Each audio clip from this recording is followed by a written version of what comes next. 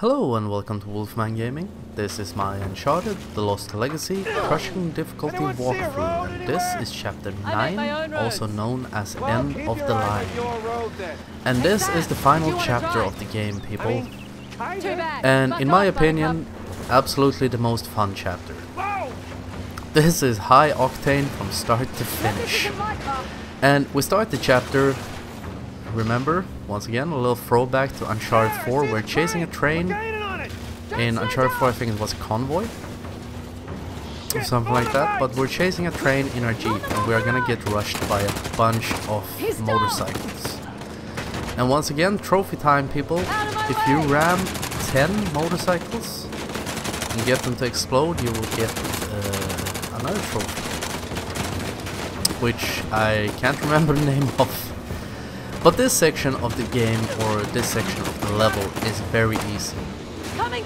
On crushing, I think... yeah, I did this first try. More or less cannot fail this.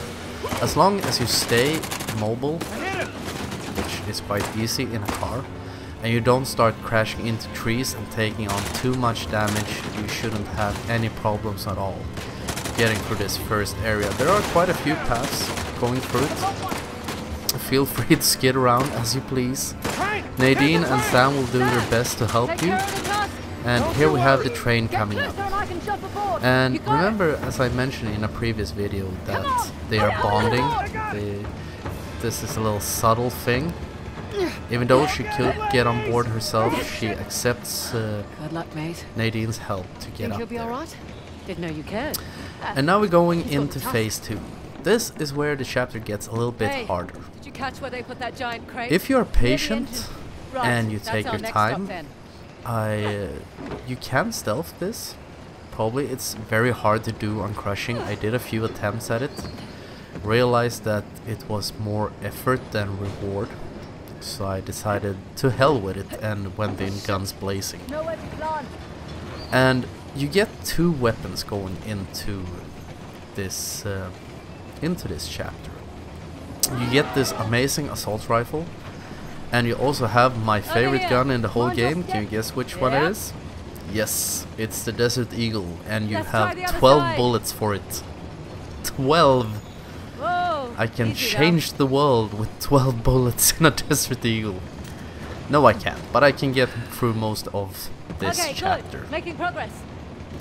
And I think when you get over to the next train cart is where you're gonna face off against the first batch of enemies. In this first area there are no enemies. Feel free to progress as fast as you please.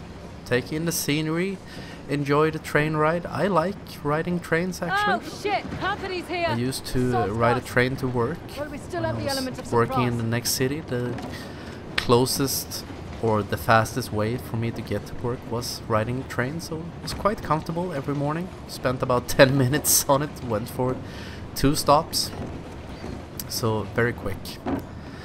But anyway, here are a bunch of enemies. One of them is gonna come in here, and luckily for me, Nadine stealth kills him. And there is something that is a bit weird. The enemy AI cannot see your friends unless they have spotted you. They are completely invisible.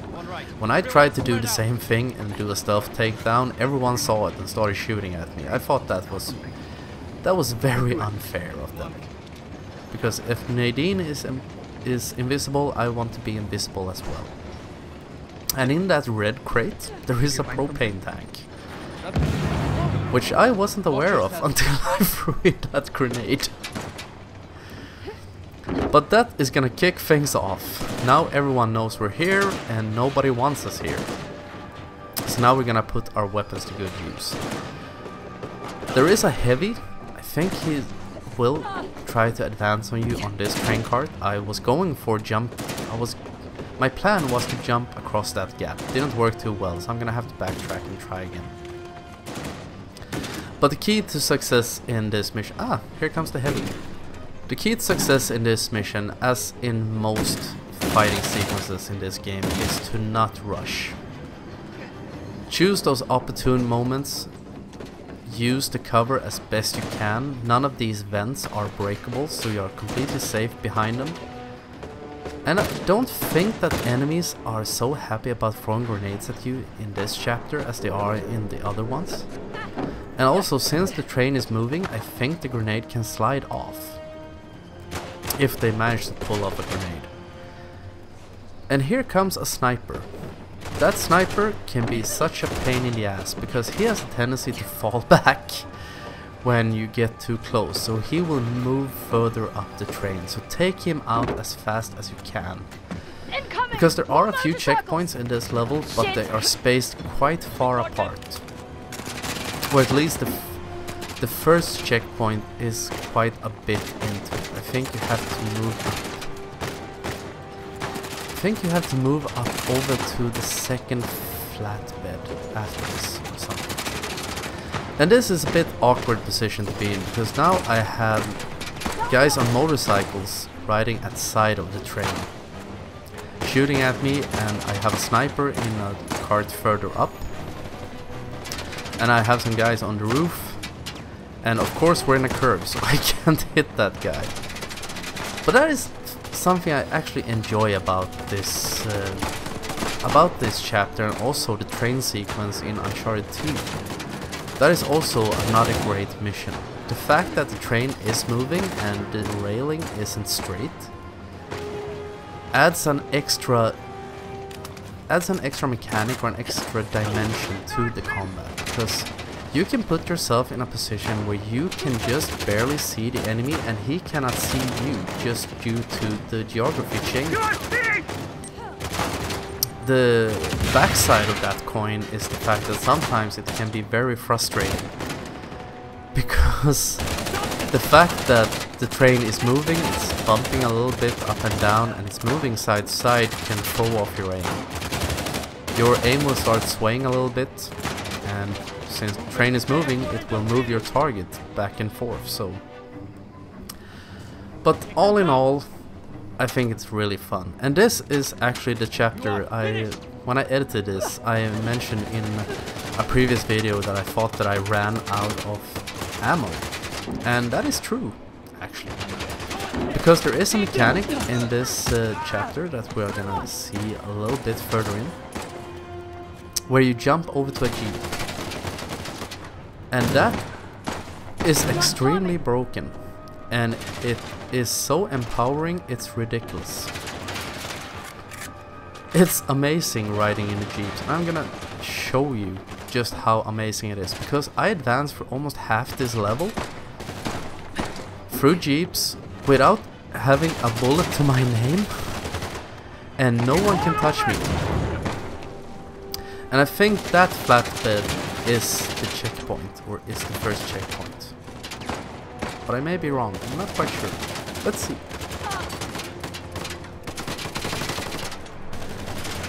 Because when I played through this chapter on normal, I stealthed through almost this entire chapter. All the parts I could stealth, I stealthed. But as I've mentioned before, the enemies are so attentive on crushing, so it's borderline impossible to do it. Which it should be on the highest difficulty. It should be very hard. Maybe not as hard as it is in some instances of this game. Because if stealth is supposed to be a factor in it, then it should work on all difficulties. Am I right, or am I wrong?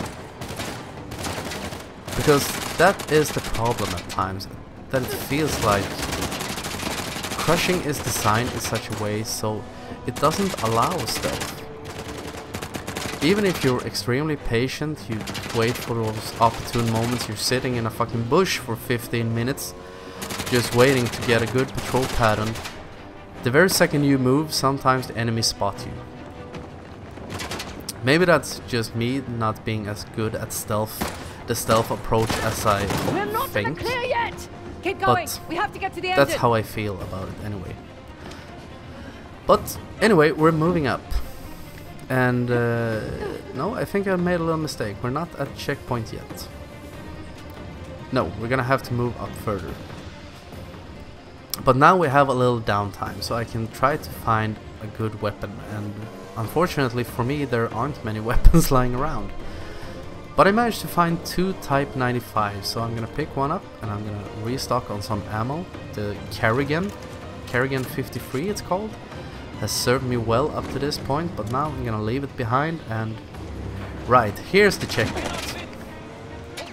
This card. You saw that little transition? Because I died immediately after I stuck my head out, because now the jeeps have arrived.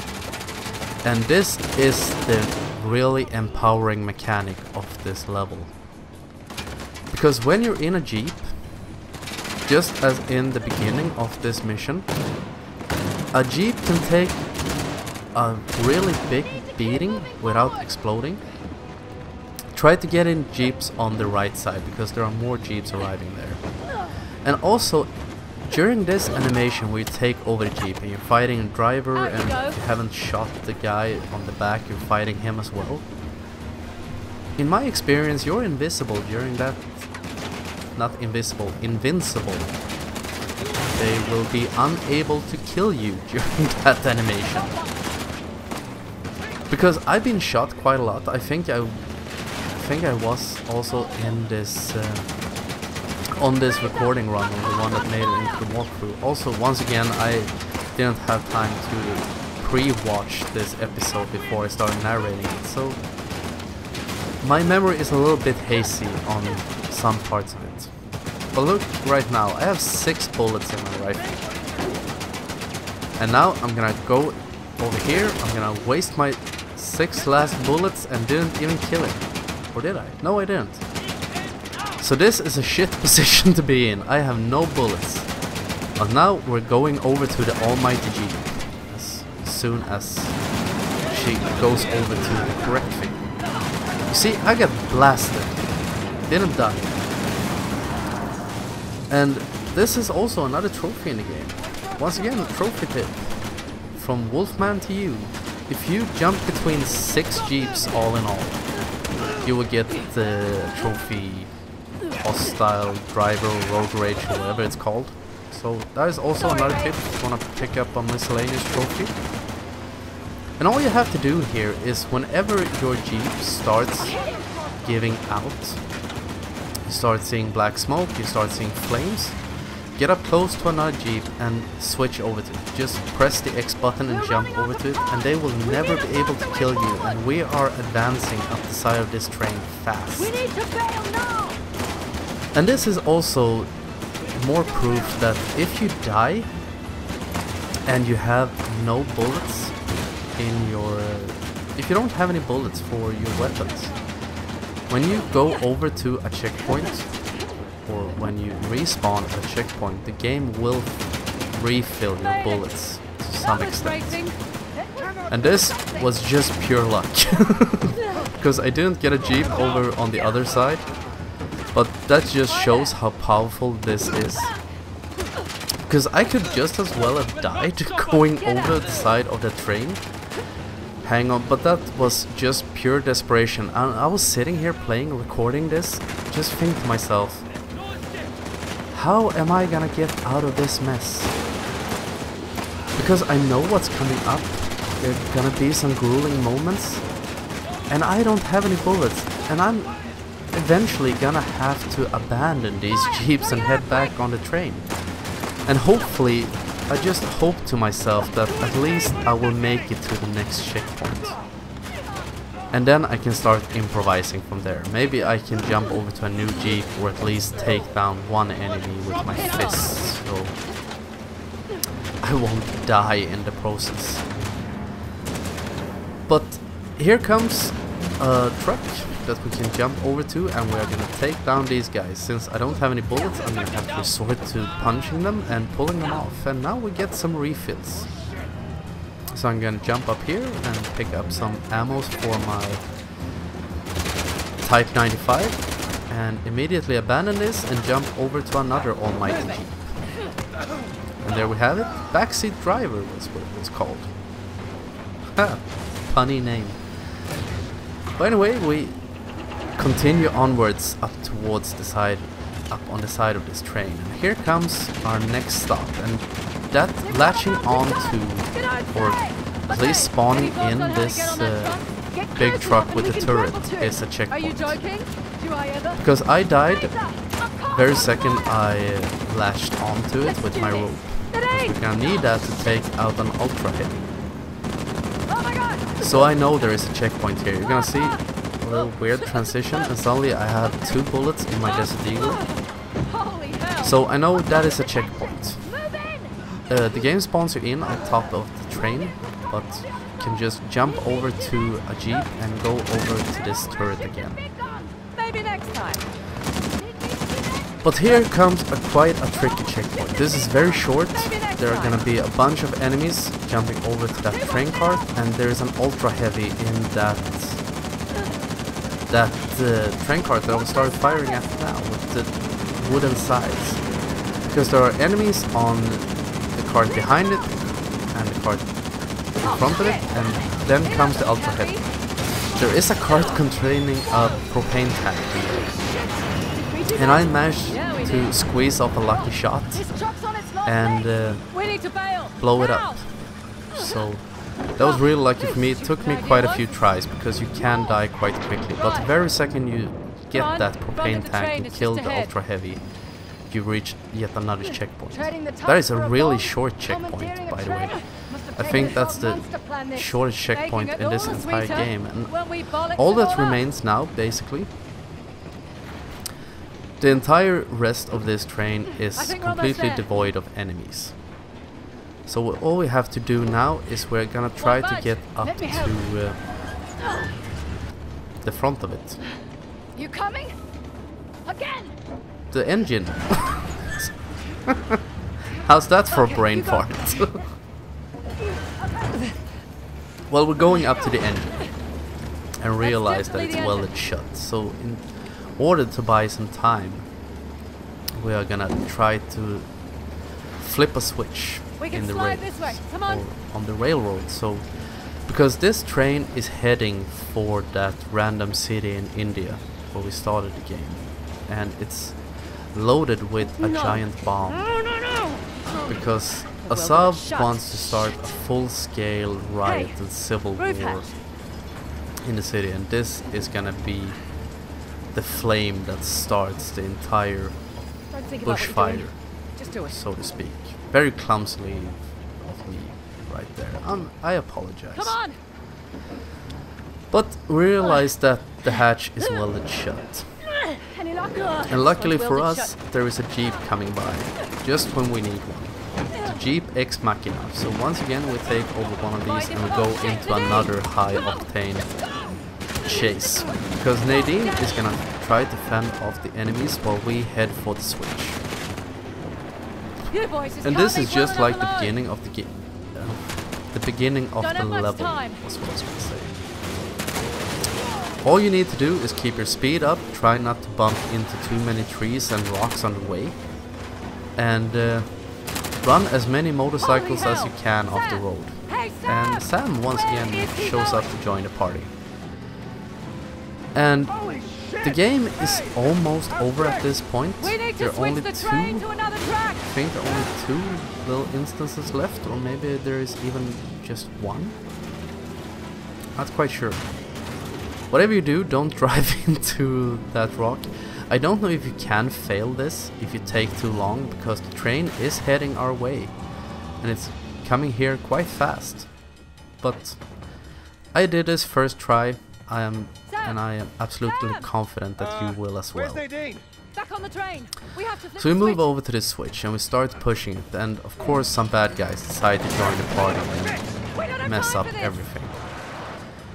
And since I have a bunch of grenades, I'm gonna throw one in. There is a propane tank over there, so we blow up the grenade, blow up the propane tank, and I get an amazing headshot through smoke. I let the enemies know what it feels like when someone hits you with perfect aiming even though they can't see you. But very last second I turn the switch, and then we can head back to our jeep and head for the final fight with Assad. And you remember in, was it chapter 5? We ran into Assad the first time? Yes? Yes, it was. Okay. The fight we had There's the with him train. there is very How the hell do I similar get on to board? the one we're gonna Can't have see right any now. bridges. And you're gonna have Or checkpoints crossings. up the ass. Well, shit. So this is more or less just don't give up. The second part of this fight can be a little bit hard. Remember I said earlier, he has an auto block system, so as long as you're in front of him, you cannot hit him. He'll block every time you try to punch him as long as he's facing you. Need more practice. The first part of this is very easy. You and Nadine tag team and kick his ass. You go into a little cutscene, go into the second part, Nice try. becomes a little bit harder. I was playing very sloppy. Press circle in I really don't care. with his movements. Only press it once per punch, so it doesn't hit you. If you slam it, Good assault. or if you start mashing it, he will hit you. But there goes the second part of the fight. Another checkpoint. This is the only hard part, where you have to face him alone. But all you have to do is press circle between 1 and 5 times. When you get into one combo with him, the very first time you start hitting him, you will go into this animation. We start slamming the triangle button, and Nadine decides to rejoin your little party. And that is the absolute hardest part of this of the boss fight. Because in all the other parts, even including the last part coming up right now, you're gonna have Nadine with you and you're gonna tag team like 2 beasts. So we get we decide to peel off the side of this train cart, and all you need to do now is latch onto that little pole or wherever it is, jump down on the side, and we fall into where the bomb is. And once again we have another checkpoint, and now you can just smash the square button. And this is, I think this is the final part of the fight. And all you have to do here is just mash square. Down he goes into another little monologue. Bad guys are always monologuing. My cleansing would have been beautiful! Why didn't you just die? And we see another little cutscene, and I think you have to beat him up one last time. One last punch for the team. So tag team again, and down he goes. He gets stuck beneath the bomb, and he has one last monologue, and now we're gonna jump off the train. It's not an Uncharted game unless you're running away from something at the end. So all you have to do here is run, jump between the carts, don't fall in between them, and then we're gonna do one last jump, run for this cart once again. Uncharted 2, remember anyone? Latch onto that, and you have beaten Uncharted: The Lost Legacy of crushing difficulty. I congratulate you. I hope this walkthrough was helpful, and if you didn't watch it to get help, I hope at least that you enjoyed it. And I want to thank you very much for watching, and I will see you again in my next walkthrough. So until next time, this is the Wolfman signing off.